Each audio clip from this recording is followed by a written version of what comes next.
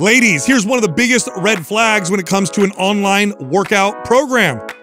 If it says it's made for women, that's right. 99% of the workouts that say for women online are actually watered down, terrible workouts that were previously done for men.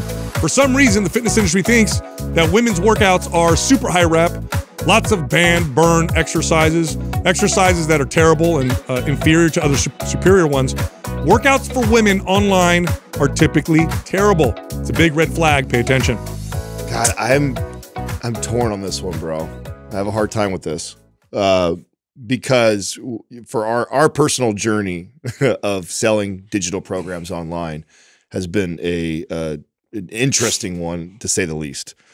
We have been told by our marketing team for years now how important it is for us to separate that. And they've even come down to like, I don't care if you guys tailor it not or for, it doesn't matter. It's that we present it that way. It's effective. Because it is extremely effective, yeah. And you got it. And you got to stop thinking like everybody thinks like you and that people understand there's a difference. 90% of people think that it's that way. So by you not doing that, you're losing a massive amount of people. Now, the integrity in us goes, who cares then? We don't care. It's not just about money for us. But the way that a good marketing guy sells it to you that makes you go like, fuck, okay, maybe he's right, is because you are so stubborn about not doing that, you've lost out on thousands, maybe tens of thousands of people that you could have at least brought them into your circle and then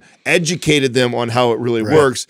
And so because you're so stubborn that you don't want to do, so I have struggled with this since the day that we there's a difference between started selling. We're trying to like change the culture of everything, and it's such a bigger ship to steer. Way bigger. You know, in terms of like you said, and we've even gotten in discussions with some of our peers about this because they'll present that argument like, well, I'm reaching more people, and I'm like, by at least like marketing in that direction, it's like I can at least get their attention, pull them in, and then we, give them good, valuable information. And there's an argument to that, but if everybody does that, then the message is never going to change. Yeah. There's a big difference between.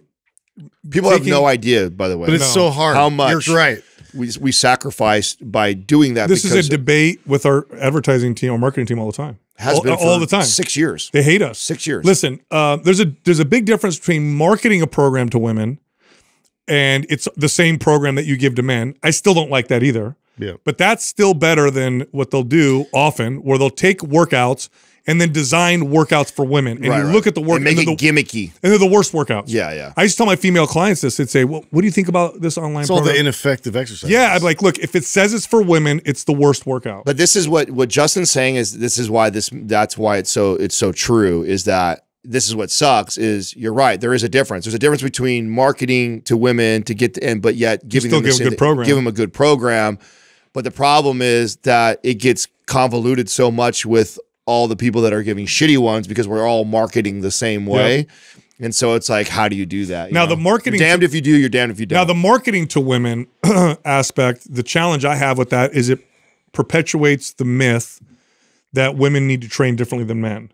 That somehow there are exercises that are effective for men, exercises that are effective for women, that women need to train different rep ranges, that myth right there is one of the biggest, hardest myths all of us have had to overcome as trainers. Think about the biggest, most challenging myth we've had to overcome. It is so hard that there is literally somebody listening right now at this moment that is shaking their head, that is going like, well, I actually follow this program that someone gave me that I do this during my cycle, and and ever since I have, it has been I follow this person's program who puts these exercises in for these reasons for women, and it has been so. Yeah, it's that hard that you could be a Mind Pump listener for years, and I guarantee there is a good amount of people right now, women right now, shaking their head, disagreeing with what you're saying. Yeah, look, there are general things that women tend to seek out when they strength train. They want to work out their butts more, their hamstrings more, shoulders more. Men tend to be more interested in chest and arms and that kind of stuff. I get that. The whole cycle training, that's again another general thing, but at the end of the day, it's down to the individual. So are there differences between individuals and how they should train? Yes. Yeah. That's what you pay attention to, not your gender. Right. That's just marketing, and that's annoying. But yeah, the workouts themselves, if you were to take, first of all, if I were to take 100 workout programs online, just period, most of them suck. Most of them are terrible. Terrible programming. Besides the like the strength, the competitive strength market ones like powerlifting, Olympic, where the programming actually has to be good. The fitness ones, they're almost all terrible. But if you take a subgroup and you say the ones that are just for women, that say for women, they're even worse. Yeah. They're terrible. Well, there's no compound lifts. Yeah. There's nothing under 10 reps, God forbid. And it's just like, do you think that squats, deadlifts, overhead press, barbell rows, those types of things are valuable for women? Of course. But you don't see that in a lot of these programs. You'll see a lot of booty bands, and you'll see a lot of like high rep and body weight specific type exercises. What's a good example or a great point to this is, and you've brought this up many times on the show, is where the best programming has always been in the fitness space has been in powerlifting or Olympic lifting. Yeah, strength sports. Strength sports, where you have to go up and perform and show that you're better than what you were before, or better than the other guy or the other girl. Super objective. And if you look at all the programming from the best of the best coaches in the world for the last since the beginning of time that we've been making these programs, you'll see that there's never been an Olympic coach or a powerlifting coach that's worth their weight in salt that has ever wrote a program different for a woman than a man. Yeah. Like literally never. It doesn't exist. It doesn't exist in a sport where it fucking matters that you get stronger and you get stronger than the other guy or the other girl in a certain period of time. That coach is not writing a program different. Scale the intensity. The same thing that he gives to 135-pound Susie is the same thing he's given to big old Sam. Besides the individual 280. Right.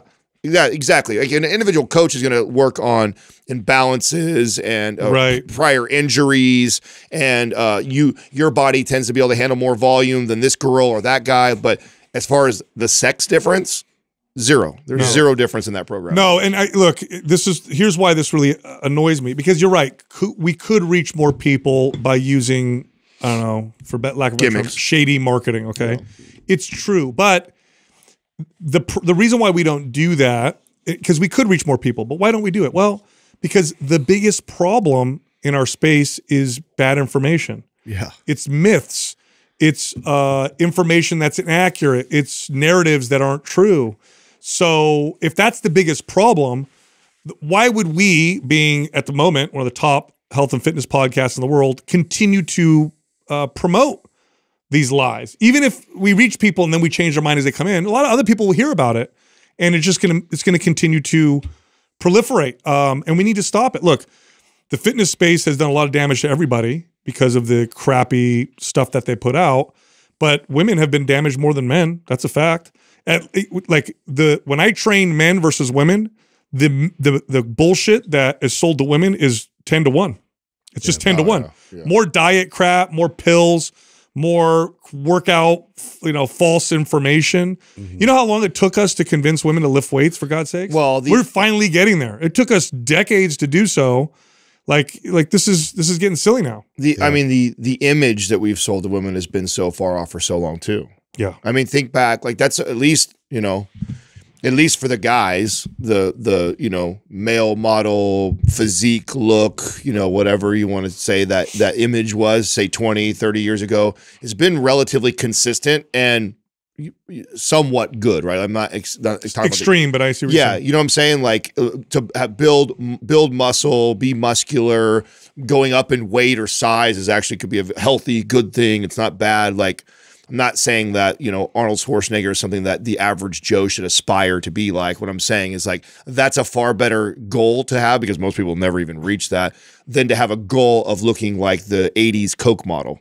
Right. That's true. Like you trying to pursue Arnold your whole life, which you will probably never reach, is a healthier pursuit than the woman that's been marketed to look Such a like good point. like the 80s Coke model. Yeah. Like that's a very dangerous, unhealthy direction for you to be going. And even if you can make the argument that, yeah, of course, some of these bodybuilders on steroids, and that, but you pursuing that physique or goal is far less and that's detrimental. extreme. And that's exactly. extreme. I'm giving extreme. The mainstream male representations of ideal, which are also unattainable and all that stuff, right, for most people. But those, at least, you're right, at the very least, there's a certain level of health. For women, like for men, you'll never see someone who looks like they're on heroin be our beauty standard. Right.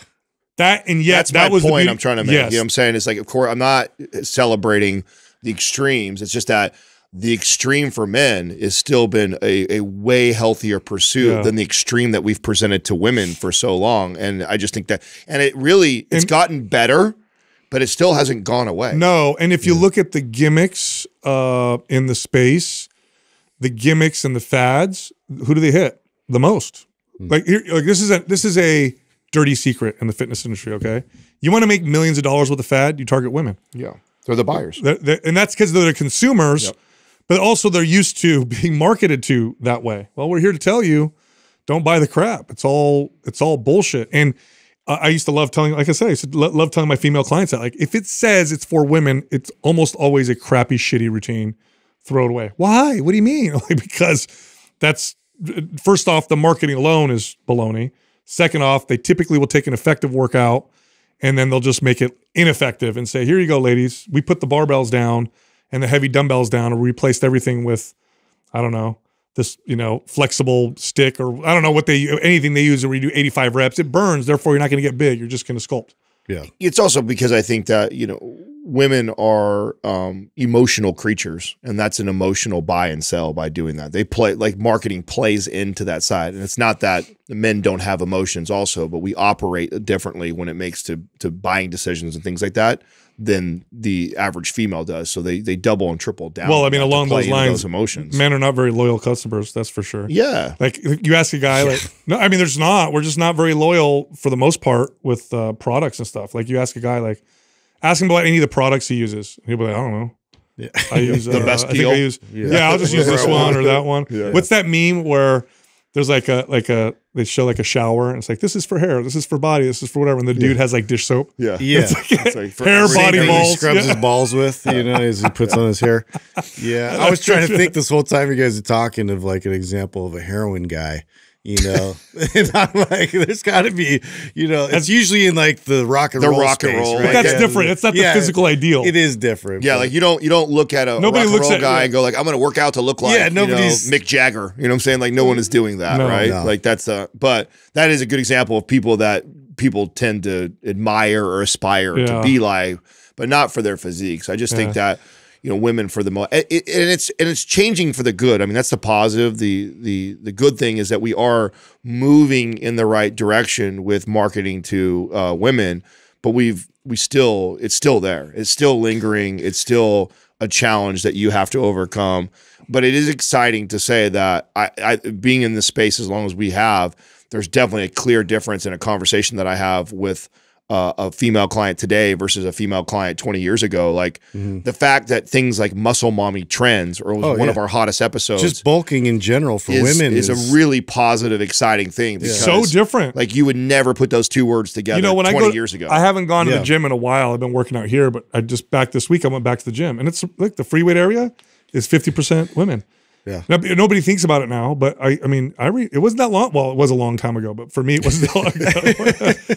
There were no women in the free weight area. Yeah. None. Ever. 20 years ago. Ever. Yeah. If they were in the corner, but it was all dudes. So there's definitely been some big. Have we done an episode like that, Doug, where we've done all the positive, the positive changes of the, that would be good. Like the 5 most positive things that the space has done, like in the last decade. I don't think we have done a specific effort. That would be a kind of a fun one for us to like make a list of what we think have been the most positive change, and then maybe we do one on the opposite side too, of like the 5 things that got worse or something. Yeah. Let's do that. Today's program giveaway is MAPS Split. This is a bodybuilder workout program. If you want to win it, do this. Leave a comment below this video in the first 24 hours that we drop it. Subscribe to this channel and then turn on notifications. If you win, we'll let you know in the comment section. We're also running a sale right now. MAPS Symmetry is half off, and the RGB bundle is half off. If you're interested in either one or both, just click on the link at the top of the description below. All right, here comes the show. So I got some more negative stuff for you. So, hey, do you know what they just came out with that they're trying to market? What? Vegan cat food. Yes. Yeah, right. Dude. I swear, hilarious, dude. I Like, swear. I thought that was like a slow death. Wasn't that a hashtag or a movement for a while there where people were doing that and their cats were looking like they're going to die? And what are people doing, dude? This is listen, this is... They're carnivores. First of all, here's the website. It would only be a cat person that would do something like this too. Here's the page. The page. Dog people don't do stuff. It's on Twitter or X or whatever, right? It's called plant-based news. So there's no bias. Yeah, I'm sure there's no bias there. Plant-based news. Can cats really be vegan? A new study, I want to see the study, has added to a growing body of research. Shut your face. Growing a body of it. Yeah, bro. Wow, I didn't know there's a whole body of it. Of research on the safety of plant-based diets for our companion animals. Wow. Yeah, so right. here's the irony of this. What a crock of shit. Here's the irony of this. It's actually quite clever. Here's the irony. The irony is, in order to save animals that people normally eat, don't give a shit about, we're going to starve your pet that you love so much. We're going to make them malnourished. I also think it's a really clever way to, again, play to people's heartstrings, right? I mean, you're saving the planet. You now found a healthier diet for your cat. Like, it's just another angle to hit people on, like, why. Meanwhile, their cat's running outside looking for any kind of rodent to like fill their like void of protein. Someone's got to make like a little 5-minute cartoon or reel of that. It's like catching birds, like a parody, help! Right? Like do a parody of the cat, like so you get to be in the cat's perspective, how pissed the cat. Bro, take a fruit or vegetable, walk up to your cat, see if he wants to eat it. Hey, want an apple? Hey, these are the people that don't watch. Shout out to Nature is Metal. That's one of my favorite, or the Dark Side of Nature. Like those are such awesome Instagram pages to follow, but people need to follow that. You do, because so you can see how it really goes down. Nature is not like forgiving. Disney movie. No, it's not forgiving at all. No, and that's the thing. And it's just like it's in our DNA. Like there's just certain things like we need nutrients, and yes, there's cruelty, in some of that, but that's just like it's part of like the animal world we live in. That and then the show Alone. Those two things, yeah, that's my favorite. Are the two things? You ever seen the vegans on Alone? Yep. Done, dude. They are done. They switch so fast. Out. Yeah. I found these berries and this whatever, and like day 3, they're like, Nature is Metal and the Alone are two of the most basic, rawest examples of like, this is how we got here. Yeah. You know what I'm saying? Like, this is how it's been forever. Just recently in the last 50 to 100 years have we gotten so arrogant that we think it should all change. I mean, look, the truth, I love animals, like I bash on this stuff a lot. I like that people want to be nice and thoughtful and careful, but you have to live in reality. That's all I'm saying. Well, look, okay. Paul Chek says this very well. The most important animal is you. Yeah. And you got to care for yourself. Now, can you eat a diet that's vegan and can it be healthy for you? For some people, yes. It does take a lot more planning. And thankfully, we have the technology in the markets that allow you to give you the variety and the supplements that can help meet some of those nutrient deficiencies. But some people, no matter what, I had clients like this. They were such devout vegans for moral reasons. I had one lady, I'll never forget. She was devout, right? And it was for moral reasons. But man, all of her symptoms were nutrient deficiency related, and she took supplements, she took vitamins, her hair was falling out, all this. She saw a functional medicine practitioner. Finally, she agreed to add eggs to her diet. Then she agreed to add fish eggs to her diet, and her health made such a radical turn. And I remember having a conversation with her about this, and she's like, yeah, I had to like take care of myself because I can't help anybody else if I'm so sick. She was getting depressed and anxious and lots. And for some people, that's the case because it's just not, you don't assimilate it as well. And for some people, it's essential. For most people, it's essential, I'll say. You know what? When was the last time you looked at like a chart on the growth in vegans? Like how many? Oh, how many people identify as vegan? Yeah. Is that, have you seen something like that, Doug? And can we look at something? I'd love to see something like over the last, like say 20 Is veganism on the rise? Put that up. Because also too, isn't the burgers and the meat that's like what I Beyond? can't believe it's okay. Beyond. I can't believe this isn't meat. butter. You know, I don't know. I don't know what the hell it's They called. should call it that. I can't believe it's not meat.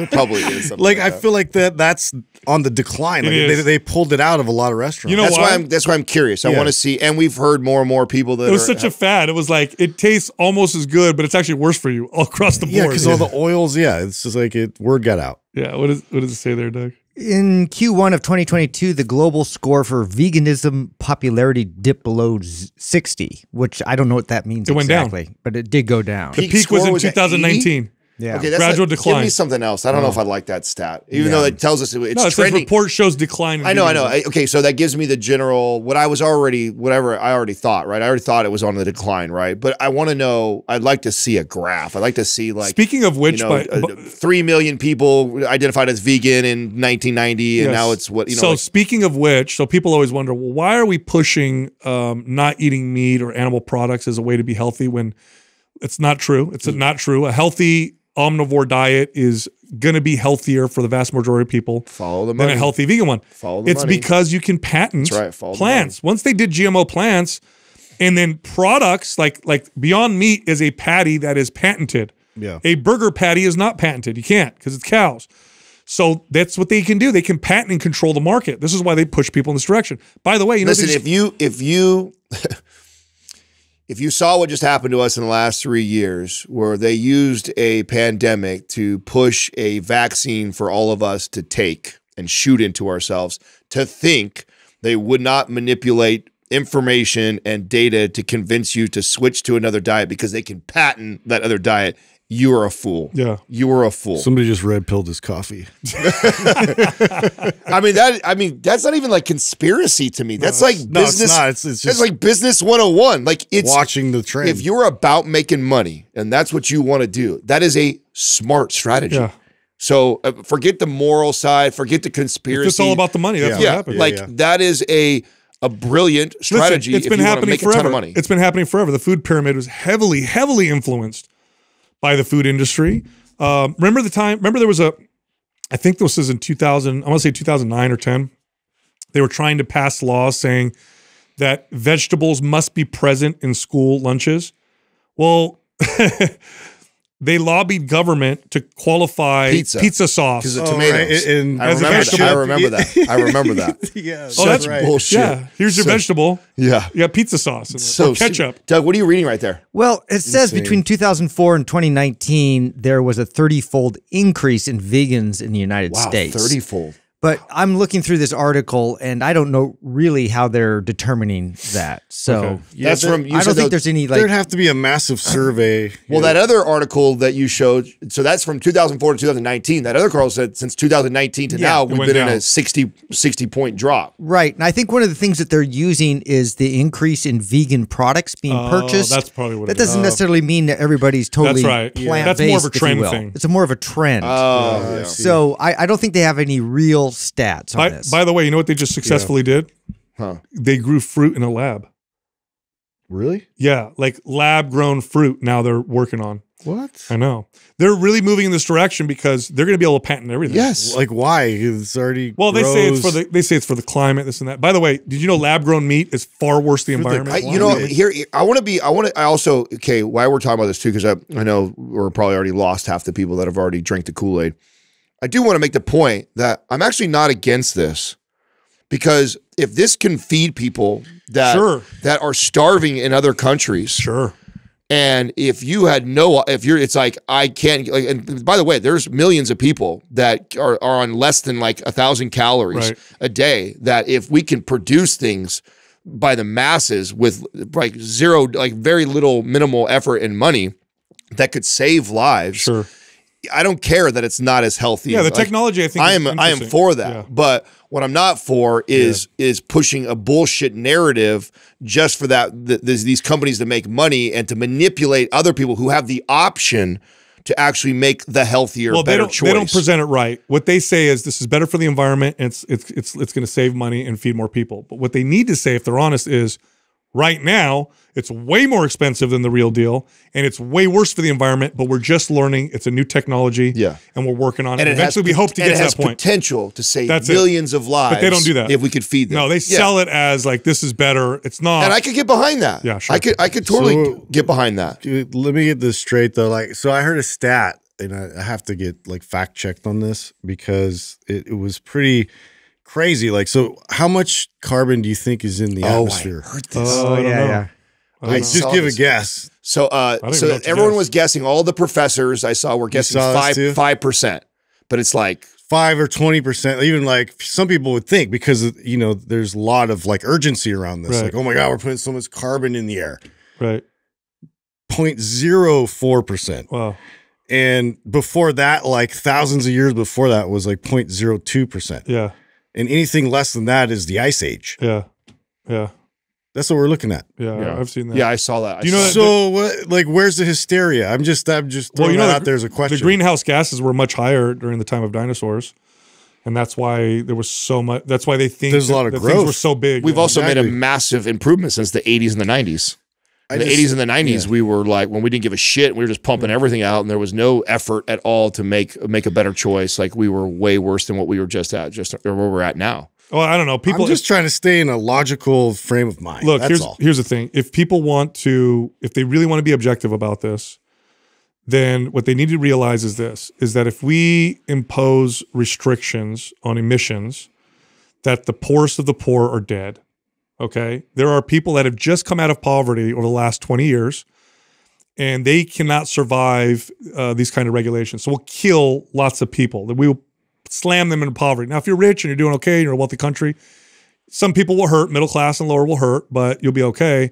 But these other people will die. The second thing is nuclear power right now, of the technologies available right now, is the answer. But it's so embroiled with crazy regulations and fears that nobody wants to touch it. But the truth is, we could have the solution. We could create some of the cleanest, most plentiful energy with these new generation nuclear reactors. Yeah, you know what I am people don't want to touch. Worried about though is like I was watching this documentary about plastics and like microplastics and like how it's just so pervasive, and it literally is in like everything now. To the point where we were recycling it at one point, and then I guess because the pollution was so bad for when China hosted the Olympics, like they took on a lot of the world's plastic, and they were the only ones like recycling it, and just because they didn't have regulations for burning it and like putting it up in the atmosphere.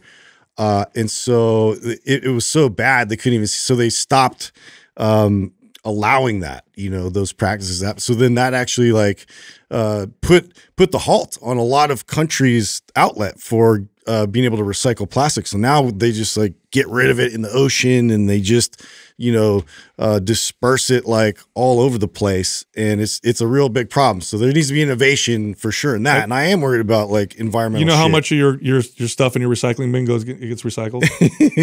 Most of it doesn't. Just the aluminum. Aluminum. That's it. I think glass. It's been that way for a long time. Yeah. Because they were shipping it out. It's frustrating. Yeah, I know, it's super frustrating. Like, put it in there, we're recycling. No, it goes in the garbage. Yeah, I know. I have a buddy that works at the waste management places. He's like, bro, it goes in the same container. I'm like, oh my god, yeah, that makes me so mad. Why am I separating it out? Yeah, it's just a lot that you think you think all this is getting accounted for. It's just not. Yeah, I know. Hey, I want to tell you guys, this is kind of cool. So you know how I think Doug first said this, and he hit the nail on the head. You know the chocolate bone broth from Paleo Valley, and how like everybody's like it's the best tasting protein. Period. End of story. There's no protein powder that tastes better. But Doug hit the nail on the head. He said it tastes like chocolate donuts. And I'm like, it is chocolate donuts. Yeah, we've been saying on the show. Yeah, they advertise it now as with chocolate donuts. A little chocolate donut in the picture. Yeah, because I said once you drink it, you know, you're like, that's what it tastes like. It literally tastes like. I mean, 100% that's from you. 100%. I mean, I know because I obviously handle that side of the house like that. We're by far their biggest partner, and I'm sure that when we talk about their product, how we talk about their, which by the way, kudos to them for being one of the smarter partners that do that. I think it's so funny when some of these partners don't take the time to pay attention and see that thing. It's like that's how much like the information that we're communicating related to their brands makes a difference. That why wouldn't you not use that marketing tool like in your benefit by going out and putting money behind it like that. So I'd love to see brands that actually are paying attention to stuff like that. You've been taking a lot of that because you can't have dairy now. Bro, so it's so funny how I was so late to the party on it, and of course now I don't have much of a choice. I'm on that like crazy. My favorite part about it, aside from it does taste really good. It does taste, like you said, it's great. And even with just like water. Like I normally make it with almond milk when I'm at home. If I'm here, I just mix it with water. Both ways tastes phenomenal. My favorite part about it is that I can do like 4 or 5 scoops of it. Doesn't bother your gut at all. It's so easy to digest. At all. Like, so if I need a lot, like if I'm way behind on protein and I need like a 50-gram protein shake, I can literally, I don't know how many scoops, because I think it's like what, 16 grams? That's like 4 or 5 scoops, like 12 grams per scoop, if I'm not mistaken. 12 or 13, yeah, something like that, right? So I mean, I could literally load up the scoops, and it does not. Where in the past, I remember when I used to do that with whey. If I had anything over, like and I've said this before, that I know when I had 2 products that were like heavy in like whey like that in the day, like it would definitely mess up my gut, which obviously we know why now. But yeah, I'm like hardcore. I've experimented. I've gone as high as over 100 grams of protein from just the bone broth from Paleo Valley. Wow. Yeah, wow. Which I haven't pushed that high yet. Yeah, not in one serving, but like in 3 or 4. Yeah, but still, it's 100 grams. I mean, I have 200, maybe to 215 grams a day. So that means on that day I would push my protein up to 300, just as an experiment. Yeah. No negative issues on my gut whatsoever. It's the only protein powder I could probably go crazy with. You know, I'm glad you brought that up too, though, because I know we did an episode recently where we were recommending to people that they don't do that, and that doesn't mean that there isn't examples of where one of us has done that or do that. Sure. But I don't think if I were to ask you, Sal, is it better than food? Or I would say, would you score your day today a perfect day of eating just because you hit your protein intake? If you were like, well, you know, I was on the go like crazy, stuff like that. I only got 2 whole meals, and then I had to have a bunch of shakes for the day. You wouldn't be like, it was a perfect day of eating just because you hit your quote unquote macros.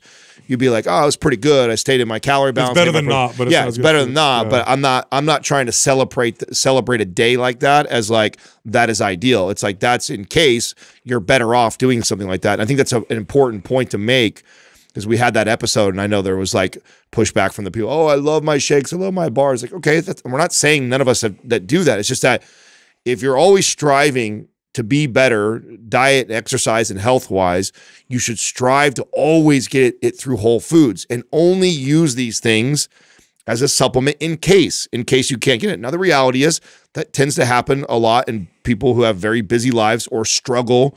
Like we saw a bunch of vegans that were on there that were like, well, I don't, you know, it's as a vegan, I have a hard time getting, okay, that makes sense. Then I'm going to tell you to do that. I'm not going to shame you from having 2 protein shakes and say, well, don't do it at all. And now it's better than missing your target. Yeah, now you miss your protein intake. That's right.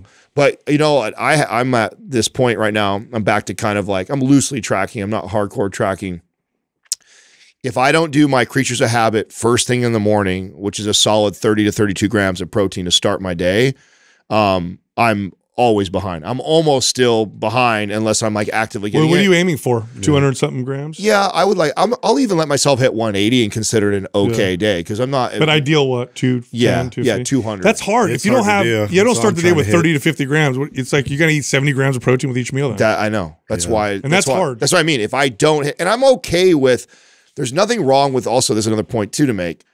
There's nothing wrong with having 1 day of low protein. In fact, if you go far enough back, we used to talk a lot about what we think a lot of benefits behind protein cycling, where you have an extremely low day, one low day, and then you go back up, right? So there is value in missing a day of protein low, but not consecutively. And I'm more like, I notice if I get in the behavior of not getting my creatures of habit in the morning, I could string 3 to 5 days of under 140 grams of protein. And so at that point, I know I'm potentially losing muscle because I'm not even giving my body adequate protein to hang on to the muscle. Totally. I got to tell you about some books that I got that I think you'd be interested in, Adam, for Max. I found these on I was on I think it was an Instagram post. There's like these parenting Instagram pages that everybody like, where they, you know, and I see things on there all the time, like, oh, that's really cool, I'm gonna get that for my kid.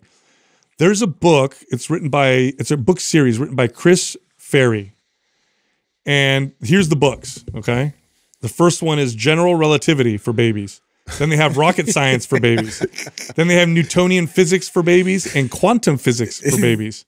These are books for kids. Have you opened it and looked at it? Yes. Wow. You know what I like about them? How do they introduce it? I'm curious. I'm learning shit. Yeah, I was gonna say it's probably best to learn. Well, I mean, it's actually adults. really good. And as a parent, I'm reading it. I'm like, oh, that's string theory for a child. It's actually really good. Yeah. And my kid is like looking through them, and I'm so, you know, a big mistake I've made in the past is if I really want my kid to do something, I'll be overexcited and I'll go present it and they'll say no, and then I've lost the opportunity.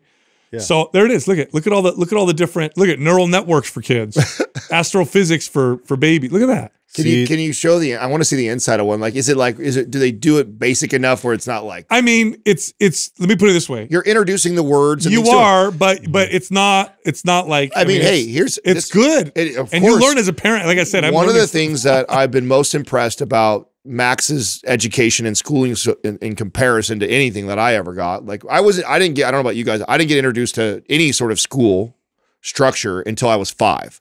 My son has been in schools since he was 3 years old. So, or even 2.5, actually, if you count the original one, the Montessori, right? So we had Montessori at 2.5, and then he went to regular school at 3 and 4. They teach him presidents, like what is my son doing losing presidents? Yeah. But he already can see images and connect names, like, oh, Lincoln, like he'll know. Cool. So even though he probably can't give me a whole dissertation on it, I know that when he gets older and as they teach that in classes older, like it'll probably, it'll sink in. Well, look at this book. Start with the first one, Doug, like the first picture or whatever, whoever's clicking that. See, it says, this is a ball. This ball has energy. And then you go to the next one. Keep going. This ball has 0 energy. So you kind of explain. Yeah, that's great. This ball, all balls are made of atoms. There are, what does that say? Neutrons. Then they have electrons. Then it talks about, you know, how things have mass. Oh my God, it's great. I mean, it's really cool. So that's great. Yeah, I'm like, and it's fun for me. I enjoy reading these, you know. You should make this your shout out today because I did not know about this author. So throw that author up as a I just found it. It was so cool. Who did you just see it on Instagram and it got marketed to you? Somebody shared it. Stuff like that. Somebody shared it on Instagram that they like for their kids, and I'm like, what? They make books like this? So I went on Amazon, and they're. I mean, I definitely did a lot of the programming in terms of music, and so I did like all of the AC/DC and Metallica Lullaby. That's awesome stuff, and it stuck. You know, and like that's the weird part is like, and mix in with like classical music. Yeah, like all that stuff, dude, if you can introduce it to them the right way, I feel like it does promote interest later on. Totally. Isn't there research around classical music and learning? Yeah. Oh yeah. There is, right? Yeah. Yes. You know, it has to do, you know what they think so there's a lot of mystery around music and how it helps with learning. Yeah. Part of it is the subconscious learning you get from the tempo and the beats. They think that contributes to your ability to conceptualize math. The other thing has to do with just how it lights up the whole brain. So it may improve communication between different regions in the brain. Damn. But there's a lot of mystery too as to why music has such an effect on our ability to process information. I wish I had like access to this one, this video that explains, I think it's Mozart, one of his main pieces, but they were talking about the genius of it because you could literally play it forward and backwards exactly the same and like they're like basically upside down and it like all different directions and it had a whole sequence that made sense. So it was like this very alien like ability he had to kind of string all of these notes together. And I don't know, like I'll have to like add that in, maybe the show notes, I'll add the video that explains, but it would just trip me out. I'm super fascinated by music and the role it plays. And I still think that there's so much that we haven't fully uncovered. I mean, I think you know that like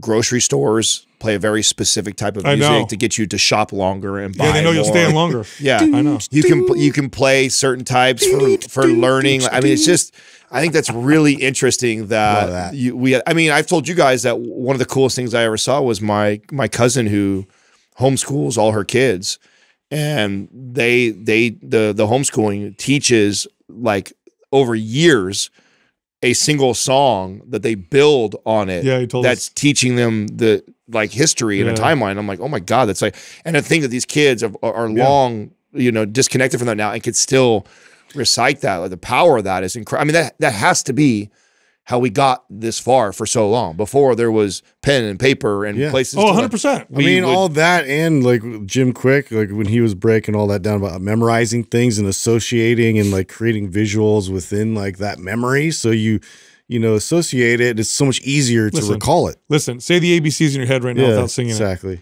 You're going to sing it. It's just the way, this is the way it is. It is. I know. Hey, did you, Justin, this is cool. I saw this the other day. I thought you would find this interesting.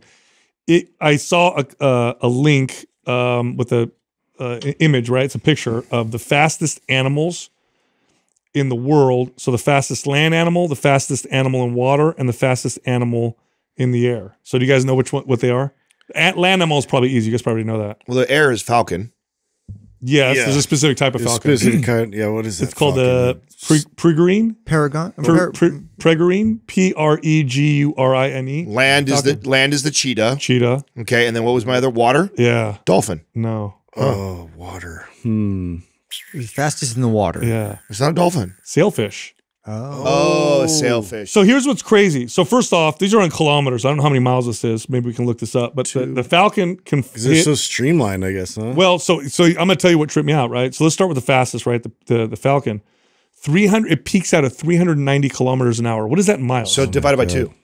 Is that it? I mean, roughly. I think it's like 2.2 kilometers per mile or something like that. Didn't they model something in their nose? It's very similar. It's very, yeah, it's very similar. It's like, what is Did it? you say 390 kilometers per hour? Yeah. It's 240 miles per hour. Oh my God. So what is the math? So that's not right. So what? No. I think it's 0.6 or something like that. Oh, 0.6. Bro, around there. I thought it was 290 miles an hour, an animal? Oh my God. There's something specific, like if you look that they modeled, I think jet airplanes stealth after. airplane. Yeah, like in their nose, like some kind of like the shape of their beak. Also the way that the way that they dive so quick. Yes. Like they had to have like something specific about their nose. Also the way that they're shaped. If you look at them when they're peak speed and the air moves around them, they based the stealth bomber off of them. Oh yeah. If you look at how it's kind of like a little bigger in the front. That's how we always advance, technology. It's crazy. All right. So cheetah. Just wild when you think Cheetah, look this up, someone for me, goes 120 kilometers an hour. Yeah, so they were like 60, like a cheetah's like 60 miles an hour. No, that's faster than that. 74. 75 miles an hour. It's just hella fast. You imagine you're on a freeway? Yeah. Cheetah runs We were up next always to you. told it was like 100 mile an hour, ability. But That's crazy. Yeah, that's still really fast. Here's what tripped me out. The sailfish. It's in water. Water is hard to go fast in. 110 kilometers an hour. It only goes 10 kilometers slower than the cheetah. Wow. In the water. Yeah, it's impressive. You know how much power you have to generate to go that fast in the water?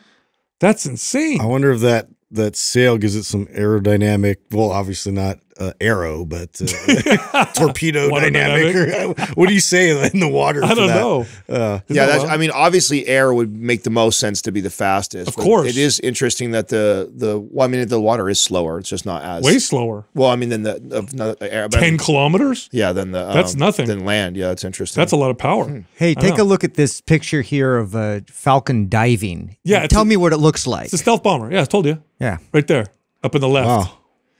Actually, in fact, there should be there's a picture, I guarantee, comparing them. Scroll down. Is that one right there? Oh, yeah. Right there. Look at it. Oh, my God. Yeah, see? It's identical. Look up its nose, Doug, so I don't sound crazy. Now, they hunt other Look up birds. its nose? Yeah, like they use some kind of like valve in its nose to. They're big, too. They're bigger than what you would think. Fighter they're jet. massive. So they hunt birds, right? They fly real high, and they see another bird, another fast bird, and they... Yeah, that's the crazy part. I always forget that. Like birds are they prey on each other all the time. You ever seen falcons and some eagles. Some of those big, I don't know what they're called. I could get into that kind of harpy bird eagles or I know. Yeah, I don't know if I could ever be Birds the of bird watching prey. guy who's like got his little boat out and he's in his backyard. And he's I'll like, watch that. Yeah, but I would totally do. Yeah, but would you even know what's going carnage. on? Geez, it's so fast. Have you seen those? I think they're called harpy. There's like harpy eagles and golden eagles. They're so big, they'll like pick up goats and shit and throw them off cliffs. Yeah. I always go back to that one culture that uses them to hunt. Oh, the Mongolian. Yeah, the Mongolian culture. It's so You'll never beat it. badass. It's so badass. Do you know that who was it? I want to say the U.S. or it might have been England was looking at using dolphins as a way to attack submarines. I believe in World War It's II. the U.S. and I think the Russians too. Yeah, they put like an explosive on the dolphin's head. Yeah, and they had. I think they even used like torpedoes and things, and I mean did like suicide missions with them. I know. Dude, I can't believe we forgot to talk about why we were talking about the whole vegan diet culture and so that. To not bring up okay. You sent over. First of all, you talked about the other day the doctors that are getting paid. Okay? Doctors and dietitians that are getting paid by the food industry to promote bullshit. What I didn't tell you guys, you sent over this article. That just came out. So just about this was like literally last week, just not even a week, over a week or two ago. One of our buddies, Brad Jensen, who he is, I'm trying to remember the name of his podcast. He's been on I think we had him on our show a long time ago. Or he came on here and him and his sister interviewed us. Do you remember who I'm talking about? I recall. Buff guy, recovered from a drug addiction. So that great story, great guy. He did like this shout out of listing off like, 5 people you must follow in fitness. And, I always appreciate it when people give us love and shout us out that way. But then there's always somebody in their list. I'm just like, man, I don't know. He shouted that guy out. Oh. And I actually had this, like, I wanted to send something to him. One of the fake doctors. And I wanted to send something to him, but I was like, whatever. Like, I'm not like that. Like, I'm not hating somebody. I don't have time. But now that came out, like, I have to reach out to him. Maybe he'll hear this. I know he listens to the show. Like, that guy is a piece of shit. I knew he was a piece of shit. I knew he was a piece of shit when we first had an encounter with him over a year and a half, 2 years ago. He's so annoying. Where we got into it over, I don't even remember what it was over. Was it cardio that we were getting into it with him over? He's just, okay, so his name on social Arrogant media. Fuck. I don't like that guy. Anybody who follows him, go ahead and send him this clip. Be like, they were talking shit. You should go after them. He's a puke. Please come after us. Yeah. His name, Dr. Idz. Is it IDZ? And he gets on there and he's super arrogant and like wears his lab coat in his videos. Blah blah blah. And then sugar is fine. Blah blah blah. The vaccine good for you. Blah blah. Anyway, I got in a debate with. I don't remember what it was a while ago. I'm like, this is bad information, and we went back and forth. And he was such a arrogant. Well, I have a PhD and blah blah blah. Anyway, well, it turns out you're one of the people that are paid off. So yeah. How did that come? Like, how did you come across that? Max Lukavere posted. So the investigative journalist who found out these influencers were being paid off, listed, I guess, some of them as the ones that he uncovered. And this you've been outed, fool. What's his following? He's got a big following. He's got a big following. What's he up to now? I don't know. And by the way, I mean, I would love to talk I want to him. our listeners to fuck him. I'd love. I'm going to give him. I wouldn't even give him the opportunity to do that. Fuck him. We've had a lot of people. The reason why I really wanted to bring him up too, I know it's like I sound salty as fuck over this, but this is a guy who I know we've been tagged many times, or people think he's great or has good information because he's countered some of the information that we've talked about. And we've gone back and forth with this dude for over a couple of years now. And it's like, at this point, we're like, whatever about it. But the fact that this came up now it's, I'm fucking coming after him. 248,000 followers. Wow. Yeah, so he's got a 250,000 people that are paying attention to him. Yeah. But he's also on TikTok. He's got a lot of followers there. Yeah, even more there. Yeah. Because he's like a TikTok doctor. That's exactly what I put him in. Put him in the category of TikTok doctor. Go back to TikTok and stay there. Yeah. So you're a punk. So so happy that came out, dude, on something like that. But you know what? I'm not surprised. I'm not either. How crazy is this? Like how this stuff unfolds like this. I know. Somebody who like poetic justice. We got into it with it years ago, and just something didn't rub any of us the right way. And here, by the way, we have people that are friends of ours who we disagree with stuff. Like Lane Norton's a perfect example of someone who doesn't align with our exact messaging. But I have so much respect, and I like that guy. Why? Because he has integrity. That's right. And we can have that conversation. This guy was not like that. This was this guy that was a punk. Look, I don't like people who put out bad stuff anyway, who just who don't have integrity, right? Nobody likes that. But what I really hate, is that people who have letters by their name, PhD, doctor, whatever, who also have terrible integrity and who are out there putting out bad information. Why? Yeah. Way more dangerous. Way dangerous. Yeah. Way more dangerous. And it's like, you went through all that schooling. You did if you did. What is the oath called? The Hippocratic Oath that they do? Yeah. And then you come out and you're a piece of shit. It's like when you're a scientist. Hey, I tell you what though, if you did. Just slinging Remember the other guy too who created the fucking rubber band bar thing that wanted to be on the show 100 times. Everybody talks about him too. That is all like steroided, jacked out, and says like, I'd get it from the band bar. Just my band, yeah. I found out later that dude like did one of those like, you know, online fake universities to have, have his degree. So I wouldn't even put it, if that guy has, if this doctor has that kind of integrity to sell out like this, don't for a minute think that he's not the same guy too that would get some bullshit degree just so he says he has a PhD. So BSU. Yeah, on a more positive note, Justin, you're correct.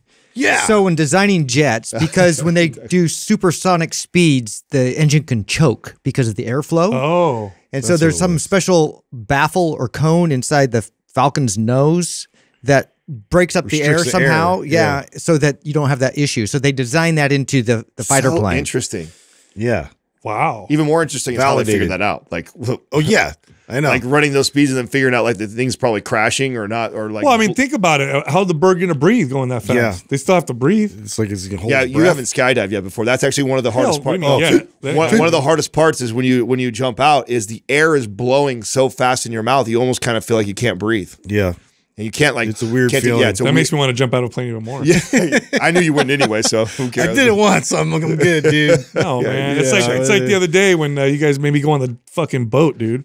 This is not for me. It was a normal cruising. No, it wasn't. It was a sailboat, and I got so freaking seasick. Oh, it was terrible. We can't take you anywhere. It's a bummer, dude, because it wasn't even like windy or anything. It was windy and it was going sideways. Anyway, listen, I get seasick hella easy. No, yeah, I felt bad for you, bro. I took Zofran and everything. I have it was a prescription. That's what's crazy. But you got to be a captain for the You actually took medication. Bro, You still it hit me hard, and then once it gets you too, you're impossible to recover. And then the captain dude's like, he saw me, he saw my face, like, you all right? I'm like, nope. And he goes, come up here, grab the wheel, it'll help. So the whole time I'm steering the ship, looking like I'm awesome, but in reality I'm just holding on for dear life. Like, please God, don't let me throw up in front of my staff.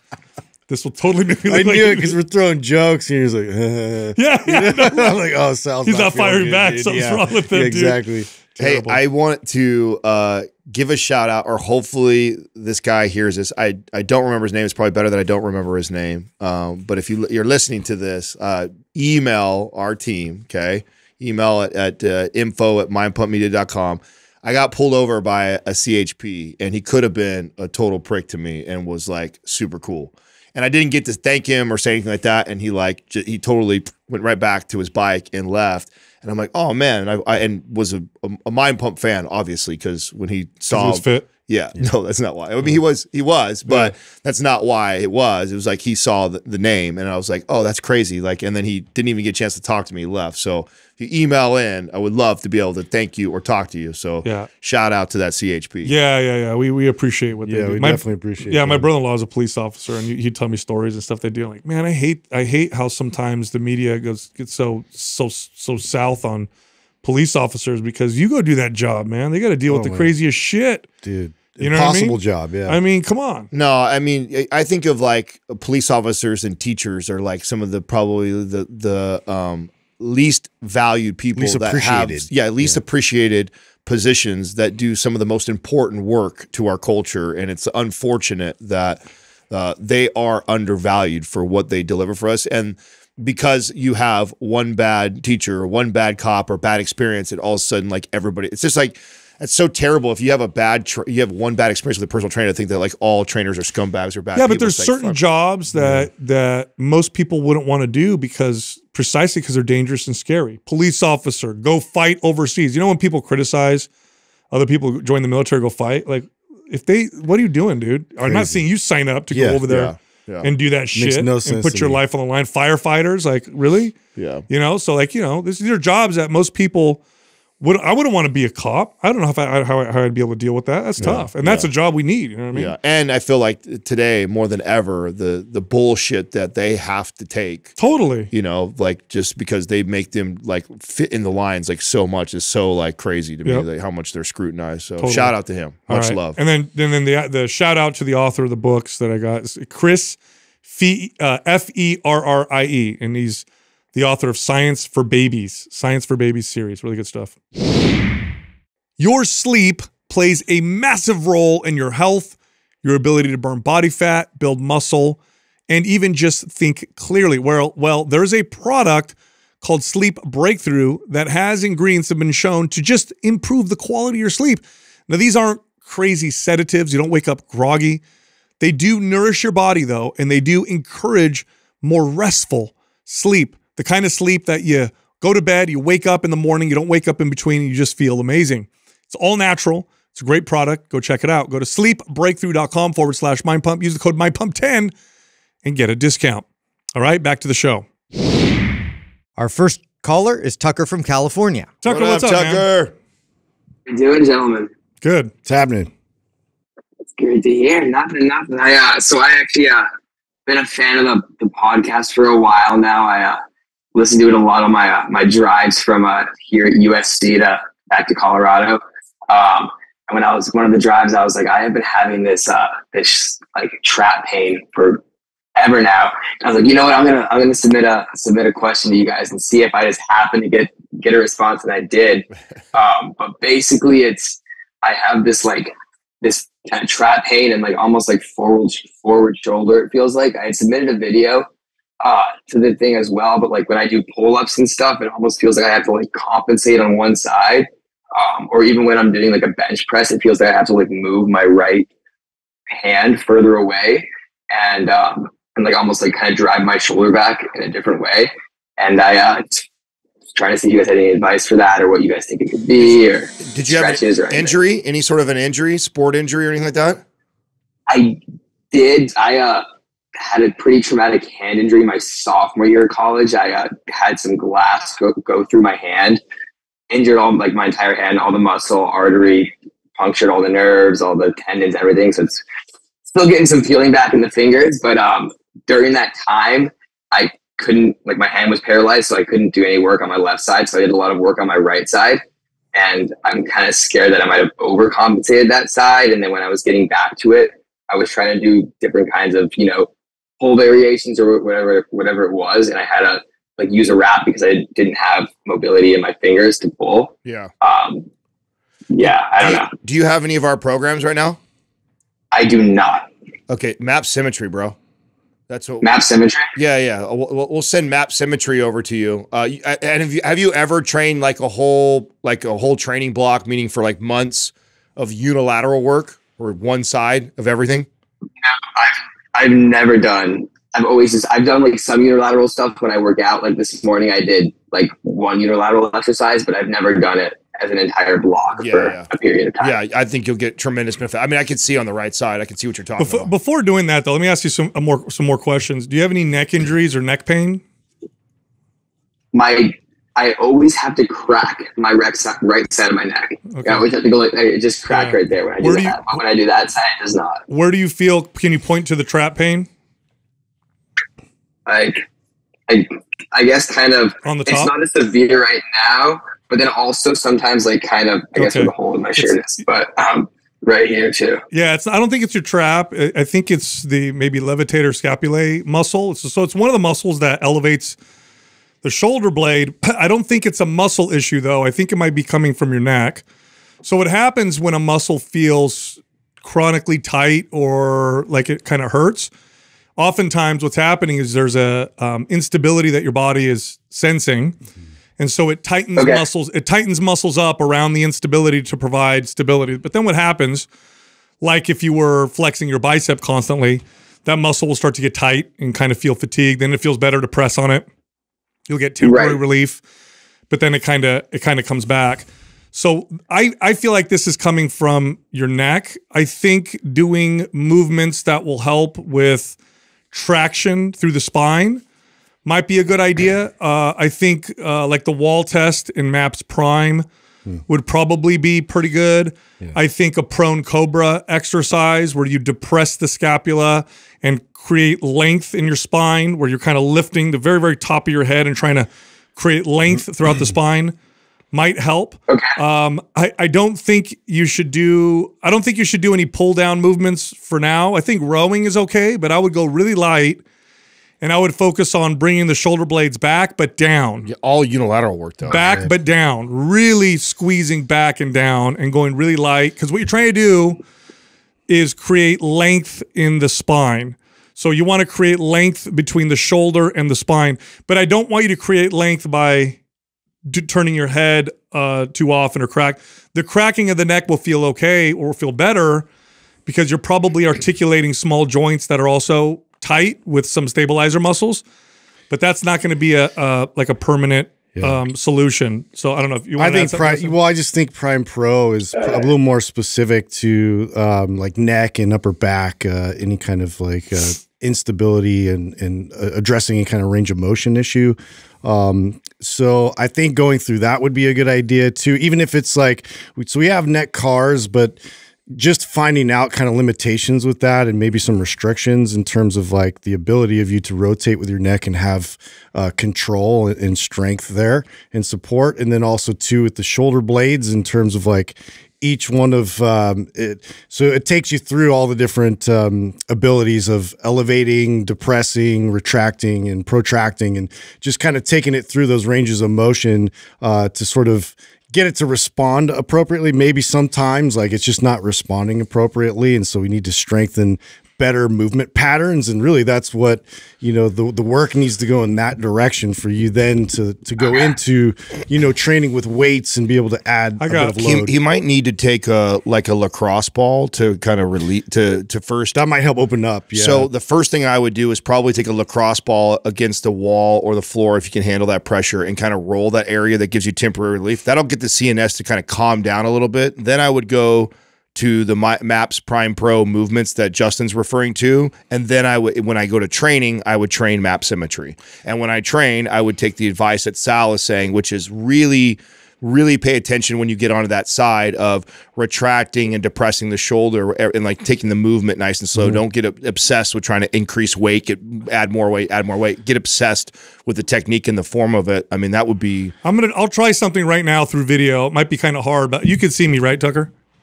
Yes, I can. Okay, so it's your, what is it, your right arm?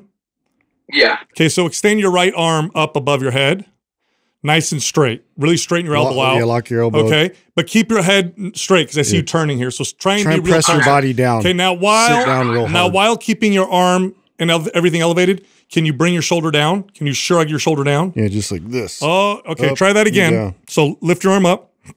Now, Okay. Lift it all the way up. while locking your elbow out, drop your shoulder down. Bring your shoulder down. Bring it down, down. Keep pressing down. He's trying right now. Okay. Pressing it. Now, while you're depressing the shoulder with that happening, this is what I want you to do with your head. Without turning your head, now bring your left ear down towards your shoulder. Without turning my head? Without turning your head. Yeah. No. Press your arm up and drop your shoulder. Really drop your shoulder. Really pull it down. That's it. It's real hard, but do it. I'm trying. Okay, now bring your ear down slowly on the other side, and you'll feel a little bit of relief, or you should. Yeah. I mean, he's anchoring it. You feel that? Okay, I want you to hold that. Keep bringing the shoulder down as hard as you can. So that's levator scapula. Yeah. Notice how challenging that is just to do that. Yeah. Now it's so hard. Okay, now keep doing that. Keep doing that, but keep that elbow locked. Keep that elbow locked out. Yeah, lock the elbow. Yeah, but drop the shoulder. Drop the shoulder. Okay, now slowly come out and come back down to regular position. You can put your arm down at your side and just kind of chill there for a second. Do you notice any difference in how that area feels? Does it feel a little bit better? Move around. I don't know. Test it a little bit. It almost feels like it wants to like kind of pull me back up in a way. It feels like my posture wants to be kind of recorrected. Did you notice any relief or like you were stretching some of the areas that were tight? Yeah. Okay.